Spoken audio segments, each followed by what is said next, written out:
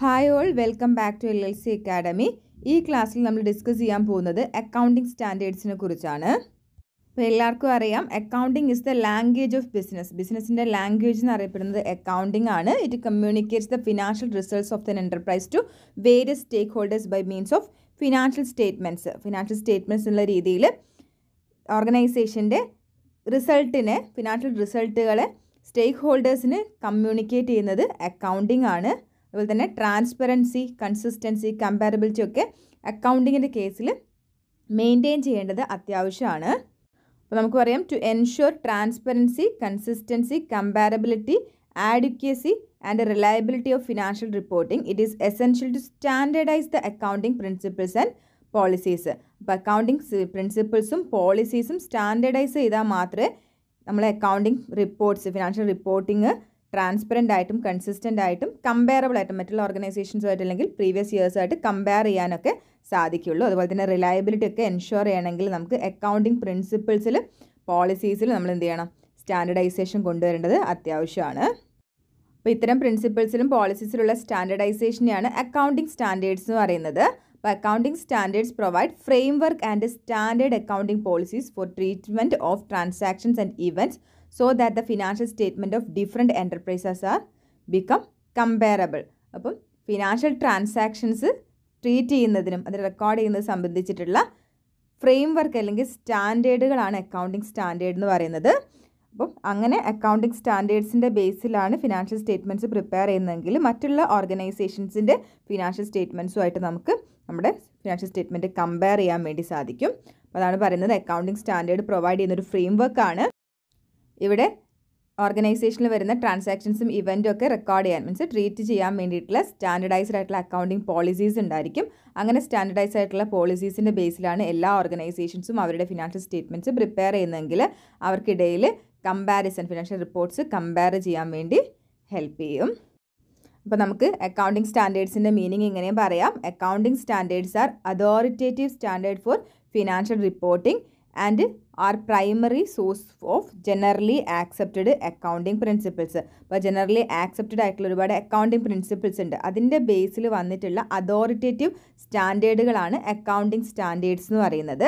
അപ്പോൾ accounting standard specify how transactions and other events R to B recognised, measured, presented and disclosed in financial statements.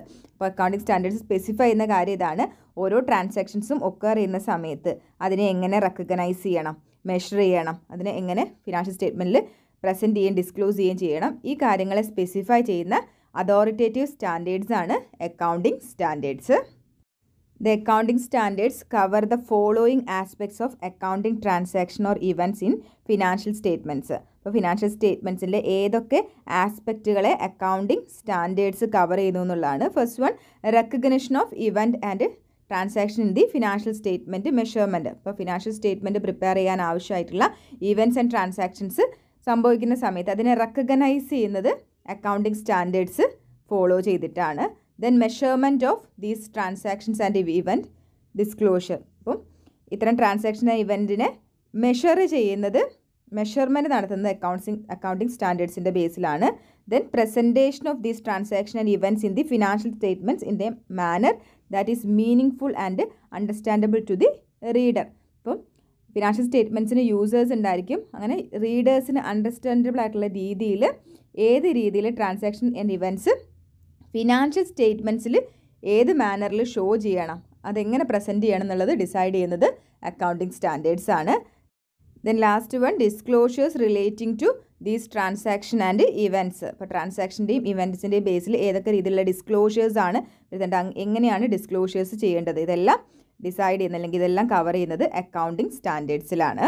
അപ്പം organisation അവരുടെ financial ട്രാൻസാക്ഷൻസിൻ്റെ recognition, measurement, presentation, disclosures ഇതെല്ലാം ചെയ്യുന്നത് accounting സ്റ്റാൻഡേർഡ്സിൻ്റെ ബേസിലായിരിക്കും. The next is Section 129, Subsection 1 of the Companies Act 2013 requires companies to present their financial statement in accordance with the accounting standards notified under Section 133 of the Companies Act 2013. അപ്പോൾ Companies Act 2013 Section 133 accounting സ്റ്റാൻഡേർഡ്സിനെ notify ആയിട്ടുള്ളത്. അപ്പോൾ അങ്ങനെയുള്ള ഈ accounting സ്റ്റാൻഡേർഡ്സിൻ്റെ ബേസിൽ തന്നെ companies അവരുടെ financial statements prepare ചെയ്യണം എന്ന് companies ആക്ടിൻ്റെ section 129 subsection 1 പറഞ്ഞിട്ടുണ്ട്. അപ്പം എല്ലാ കമ്പനികളും സെക്ഷൻ 129 സബ്സെക്ഷൻ 1 പ്രകാരം അക്കൗണ്ടിങ് സ്റ്റാൻഡേർഡ്സ് സെക്ഷൻ 133 നോട്ടിഫൈ ചെയ്തിട്ടുള്ള അക്കൗണ്ടിങ് സ്റ്റാൻഡേർഡ്സിന് അക്കോർഡൻസ് ആയിട്ടാണ് അവരുടെ ഫിനാൻഷ്യൽ സ്റ്റേറ്റ്മെൻറ്റ്സ് പ്രിപ്പയർ ചെയ്യുന്നത്. Then section 133 of the companies act describe ചെയ്യുന്നത് central government to prescribe accounting standards. Accounting standards prescribe ചെയ്യേണ്ടത് സെൻട്രൽ ഗവൺമെൻറ് ആണെന്ന് പറയുന്ന സെക്ഷനാണ് കമ്പനീസ് ആക്ടിൻ്റെ സെക്ഷൻ 133 എന്ന് പറയുന്നത്. അപ്പോൾ 133 ഏതൊക്കെ സ്റ്റാൻഡേർഡ്സ് ഉണ്ട് എന്നുള്ള കാര്യവും നോട്ടിഫൈ ചെയ്തിട്ടുണ്ട്. ദെൻ നെക്സ്റ്റ് അക്കൗണ്ടിങ് സ്റ്റാൻഡേർഡുമായി ബന്ധപ്പെട്ടുള്ള കമ്പനീസ് ആക്ടിൻ്റെ സെക്ഷനാണ് സെക്ഷൻ 132. അപ്പോൾ 132 പറയുന്നത് കോൺസ്റ്റിറ്റ്യൂഷൻ ഓഫ് NFRA ആണ്. NFRAയുടെ കോൺസ്റ്റിറ്റ്യൂഷനുമായി ബന്ധപ്പെട്ടുള്ള സെക്ഷനാണ് section 132 of companies act.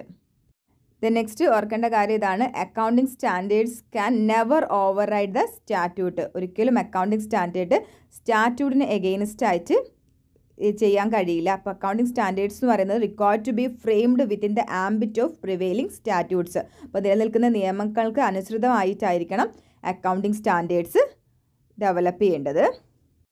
Then next നമ്മൾ നോക്കാൻ പോകുന്നത് ജനറലി ആക്സെപ്റ്റഡ് അക്കൗണ്ടിങ് പ്രിൻസിപ്പിൾസ് അല്ലെങ്കിൽ ഗാപ്പിനെ കുറിച്ചാണ്. അപ്പോൾ generally accepted accounting principles refers to A common set of accepted accounting principles, standards and procedure that business reporting entity must follow when it prepare and പ്രസൻറ്റ്സ് it financial statements.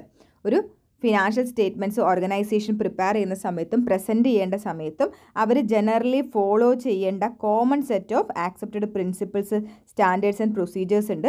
അങ്ങനെയുള്ള commonly accept ചെയ്തിട്ടുള്ള ഇത്തരം പ്രിൻസിപ്പിൾസിനെയും പ്രൊസീജിയേഴ്സിനെയും സ്റ്റാൻഡേർഡ്സിനെയാണ് generally accepted accounting principles എന്ന് പറയുന്നത്. അപ്പോൾ gap എന്ന് പറയുന്നത് based in US ആണ്. US based ആണ് ജനറലി ആക്സെപ്റ്റഡ് അക്കൗണ്ടിങ് പ്രിൻസിപ്പിൾസ് എന്ന് പറയുന്നത്. The financial accounting standard board FASB establishes and updates the accounting rule for the GAAP standard in the US. അപ്പോൾ US-ൽ ഗാപ്പ് സ്റ്റാൻഡേർഡ്, അത് ഗാപ്പിന് ആവശ്യമായിട്ടുള്ള accounting rules establish ചെയ്യുന്നതും update ചെയ്യുന്നതും financial accounting standard ബോർഡാണ്.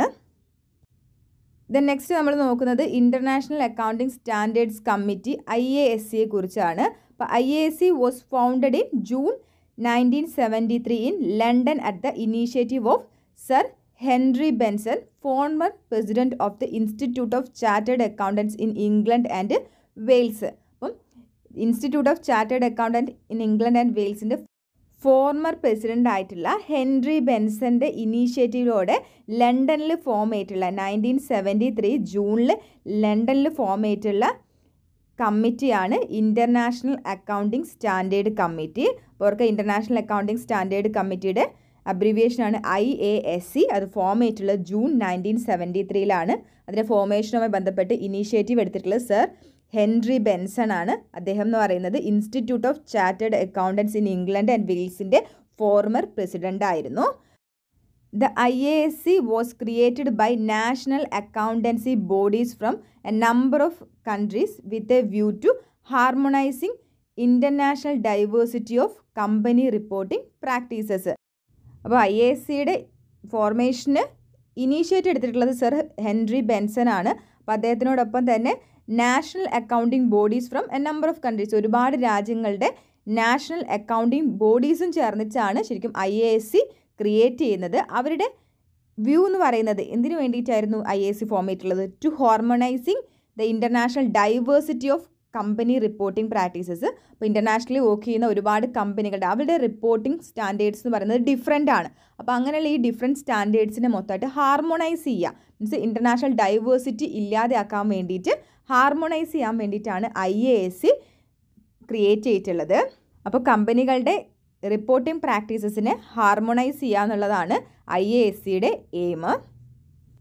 Between its founding in 1973 and its dissolution in 2001, it developed a set of international accounting standards. അപ്പം നമ്മൾ പറഞ്ഞു IASC form ചെയ്തിട്ടുള്ളത് 1973 ദെൻ അത് ഡിസോൾവ് ചെയ്യേണ്ടായി 2001 IASC ഡിസോൾവ് ചെയ്തു. ആ ഡിസോൾവ് ചെയ്യുന്നതിൻ്റെ ആ ഒരു കാലഘട്ടത്തിൽ IASC ഒരുപാട് സ്റ്റാൻഡേർഡുകൾ ഡെവലപ്പ് ചെയ്തിട്ടുണ്ട്. ഇങ്ങനെ IASC ഡെവലപ്പ് ചെയ്തിട്ടുള്ള സ്റ്റാൻഡേർഡുകളെയാണ് ഇൻ്റർനാഷണൽ അക്കൗണ്ടിംഗ് സ്റ്റാൻഡേർഡ് അല്ലെങ്കിൽ IAS എന്ന് പറയുന്നത്. On 1st April 2001 it was replaced by International Accounting Standard Board, an independent standard setting body. അപ്പം 2001 നമ്മൾ പറഞ്ഞു IASC ഡിസോൾവ് ചെയ്തു. അപ്പോൾ IASCക്ക് പകരം റീപ്ലേസ് ചെയ്തുകൊണ്ട് വന്നിട്ടുള്ള ബോർഡാണ് international accounting standard board. 2001 April 1 IASB form ചെയ്യുന്നത്. അപ്പോൾ IASB ഒരു ഇൻഡിപെൻഡൻറ്റ് സ്റ്റാൻഡേർഡ് സെറ്റിംഗ് ബോഡിയാണ്. IASB ഇൻഡിപെൻഡൻറ്റ് സ്റ്റാൻഡേർഡ് സെറ്റിംഗ് ബോഡിയാണ്. അതുപോലെ തന്നെ നോൺ പ്രോഫിറ്റ് ഓർഗനൈസേഷൻ കൂടിയാണ്. അപ്പം international financial reporting standards is A set of accounting standards developed by IASB. അപ്പോൾ 2001 മുതൽ IASB സെറ്റ് ചെയ്തിട്ടുള്ള accounting സ്റ്റാൻഡേർഡ്സിനെയാണ് international financial reporting standards അല്ലെങ്കിൽ IFRS എന്ന് വിളിക്കുന്നത്. അപ്പോൾ the standards issued by IASC till 31st 3 2001 R known as IAS. നമ്മൾ പറഞ്ഞു എന്താണ് 31st March 2001 വരെയാണ് IASC ഉണ്ടായിരുന്നത്. അന്ന് വരെ IASC ഡെവലപ്പ് ചെയ്തിട്ടുള്ള സ്റ്റാൻഡേർഡിനെ IAS എന്നും then standards issued by IASB since 1/4/2001 is known as IFRS. അപ്പം 1/4/2001 മുതൽ IASB ഇഷ്യൂ ചെയ്യുന്ന സ്റ്റാൻഡേർഡുകളെ IFRS എന്നുമാണ് പറയുന്നത്. അപ്പോൾ എന്താണ് IFRS എന്ന് ചോദിക്കുകയാണെങ്കിൽ എന്താ പറയുക, IFRS is A set of international accounting standards which state how particular type of transaction and other events should be reported in financial statements. അപ്പോൾ ഫിനാൻഷ്യൽ സ്റ്റേറ്റ്മെൻറ്റ്സിൽ ഓരോ ട്രാൻസാക്ഷൻസും ഇവൻറ്റ്സും എങ്ങനെ റിപ്പോർട്ട് ചെയ്യണം അല്ലെങ്കിൽ എങ്ങനെ റെക്കോർഡ് ചെയ്യണം എന്നുള്ള കാര്യം പറയുന്ന set of international accounting സ്റ്റാൻഡേർഡുകളാണ് IFRS എന്ന് പറയുന്നത്. ദേ specify exactly how അക്കൗണ്ടൻറ്റ്സ് must maintain the report there account. അപ്പം എക്സാക്ട്ലി എങ്ങനെ അക്കൗണ്ടൻറ്റ് അദ്ദേഹത്തിൻ്റെ ഓർഗനൈസേഷൻ്റെ അക്കൗണ്ടുകൾ മെയിൻറ്റെയിൻ ചെയ്യണം, റിപ്പോർട്ട് ചെയ്യണം, ഈ കാര്യങ്ങൾ എക്സാക്ട്ലി IFRSൽ പറയുന്നുണ്ട്. IFRS was established in order to have a common accounting language so business and accounts can be understood from company to company and country to country. അപ്പോൾ IFRS എന്ന് പറയുന്നത് എസ്റ്റാബ്ലിഷ് ചെയ്തിട്ടുള്ളത് എന്തിനു വേണ്ടിയിട്ടാണ്? കോമൺ അക്കൗണ്ടിങ് ലാംഗ്വേജ് ഡെവലപ്പ് ചെയ്യാൻ വേണ്ടിയിട്ടാണ്. അപ്പം ഒരു ബിസിനസ്സിൻ്റെ അക്കൗണ്ടും മറ്റുള്ള ബിസിനസ്സിൻ്റെ അക്കൗണ്ടും തമ്മിൽ കമ്പയർ ചെയ്യാൻ വേണ്ടിയിട്ട് കമ്പനി ടു കമ്പനി കമ്പാരിസൺ അതുപോലെ തന്നെ country to country comparisons complete ചെയ്യാൻ വേണ്ടിയിട്ടാണ് IFRS എസ്റ്റാബ്ലിഷ് ചെയ്തിട്ടുള്ളത്. അപ്പോൾ IFRSൻ്റെ മെയിൻ ആയിട്ടുള്ള ഒബ്ജക്റ്റീവ് എന്ന് പറയുന്നത് എന്താണ്? To have A common accounting language ആണ്. വേൾഡ് വൈഡ് ആയിട്ടൊരു കോമൺ അക്കൗണ്ടിങ് ലാംഗ്വേജ് വേണമെന്നുള്ളതാണ്.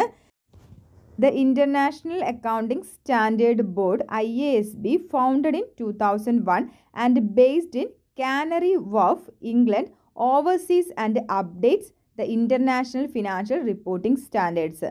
നമ്മൾ ഓൾറെഡി പറഞ്ഞിട്ടുള്ളതാണ്. IASB 2001 ഫോം ചെയ്തിട്ടുള്ളത്. അത് ബേസ് ചെയ്തിട്ടുള്ള സ്ഥലം എന്ന് പറയുന്നത് കാനറി വോർഫാണ്, ഇംഗ്ലണ്ടിലെ. അവരാണ് IFRS ഓവർസീ ചെയ്യുന്നതും അതുപോലെ തന്നെ അപ്ഡേഷൻസ് വേണമെങ്കിൽ അപ്ഡേഷൻ വരുത്തുന്നതും ഇൻ്റർനാഷണൽ അക്കൗണ്ടിംഗ് സ്റ്റാൻഡേർഡ് ബോർഡാണ്. അപ്പോൾ ഇൻ്റർനാഷണൽ അക്കൗണ്ടിംഗ് സ്റ്റാൻഡേർഡ് ബോർഡിൻ്റെ ആസ്ഥാനം ഓർക്കുക, കാനറി വോർഫ്, ഇംഗ്ലണ്ടാണ്. ദെൻ നെക്സ്റ്റ് ഗാപ്പും IFRSും തമ്മിലുള്ള മെയിൻ ആയിട്ടുള്ള ഡിഫറൻസ് ആണ്. Gap is rule based, generally accepted accounting principles rule based ആയിട്ടുള്ള സ്റ്റാൻഡേർഡ്സ് ആണെങ്കിൽ IFRS means international financial reporting standards എന്ന് പറയുന്നത് പ്രിൻസിപ്പിൾ ബേസ്ഡ് ആണ്. അപ്പോൾ ഗാപ്പ് റൂൾ ബേസ്ഡ് ആണ്, IFRS പ്രിൻസിപ്പിൾസ് ബേസ്ഡ് ആണ്. ദെൻ നെക്സ്റ്റ് IFRS എങ്ങനെ അഡോപ്റ്റ് ചെയ്യുക എന്നുള്ളതാണ്. Any country can become IFRS കോംപ്ലയൻറ്റ് either by adoption process or by convergence process. അപ്പം ഏത് രാജ്യത്തിനും IFRS implement international financial reporting സ്റ്റാൻഡേർഡ്സിലേക്ക് മാറാം. അത് അതുപോലെ തന്നെ അഡോപ്റ്റ് ചെയ്തുകൊണ്ട് അല്ലെങ്കിൽ എന്താണ് അവർക്ക് കൺവീനിയൻ്റ് ആയിട്ടുള്ള രീതിയിൽ ചെറിയ ചെറിയ മാറ്റങ്ങൾ വരുത്തിക്കൊണ്ട് കൺവേർജൻസ് നടത്തിക്കൊണ്ട് എന്ത് ചെയ്യാം, അവരുടെ രാജ്യത്ത് IFRS ഇംപ്ലിമെൻറ്റ് ചെയ്യാം. ദെൻ ഓർക്കേണ്ട കാര്യം ഇതാണ്, ഇൻ്റർനാഷണൽ ഫിനാൻഷ്യൽ റിപ്പോർട്ടിംഗ് സ്റ്റാൻഡേർഡ്സ് എന്ന് പറയുന്നത് principles based set of standards ആണ്. അത് ഡെവലപ്പ് ചെയ്തിട്ടുള്ളത് പ്രിൻസിപ്പിൾസ് ബേസ്ഡ് ആണ്. ദെൻ IAS 1 to 41 IAS സ്റ്റാൻഡേർഡ്സും ഉണ്ട്, അതുപോലെ തന്നെ 1 to 17 IFRS സ്റ്റാൻഡേർഡ്സും ഉണ്ട്. അപ്പോൾ ഇത്രയും കാര്യങ്ങളാണ് ഈ ക്ലാസ്സിൽ ഡിസ്കസ് ചെയ്യുന്നത്. താങ്ക്